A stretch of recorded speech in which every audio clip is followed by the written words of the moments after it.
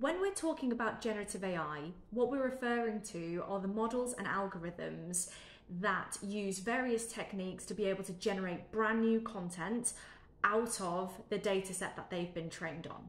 So if we consider ChatGPT, that data set is essentially everything on the internet, right? The source material is vast, which is why you can ask it basically any question. And as long as the information is stored somewhere in the data set, it will retrieve it, and it will use techniques like deep learning, neural networks to find the appropriate information to generate a brand new response. The response will be unique every single time, which is what gives it this very, very conversational feel.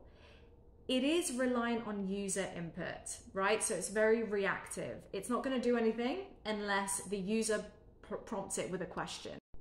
When we talk about agentic AI, it's taking that automation one step further, two steps further, i.e. being able to actually have some initiative. The system will have some initiative to be able to do something with that information in order to achieve certain goals or outcomes that are within its scope. So for example, the system will be able to detect whether a conversation, the intent in a conversation is starting to go awry, and it can escalate that without the need for human intervention. It will escalate that automatically to the human. Alternatively, it will be able to suggest prompts or guidance for next steps, again, in order to achieve the most desired outcome.